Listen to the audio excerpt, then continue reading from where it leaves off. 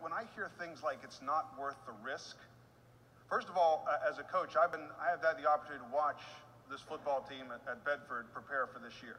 And we told them, you know, if you wear your mask, you social distance at meetings, you know, split your time in the weight room. They've done all those things. We said, if you follow these protocols, you will have the opportunity to play.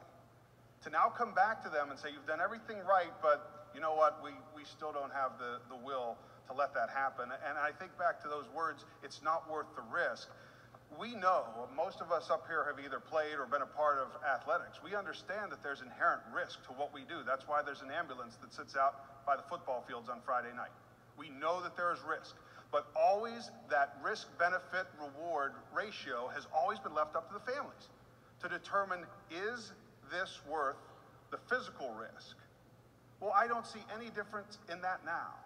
And quite frankly, the governor has himself said, when he was out in a protest in the streets of Harrisburg, he said when asked, did you follow your own protocols? He goes, no, I didn't, because I felt the cause was worth the risk.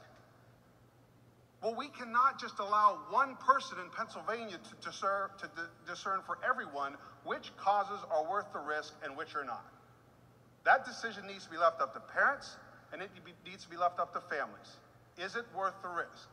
I believe that in my case it is, maybe some other people don't, but at the end of the day, if we're going to leave that decision only up to one person, then we have a problem that's far greater than COVID-19.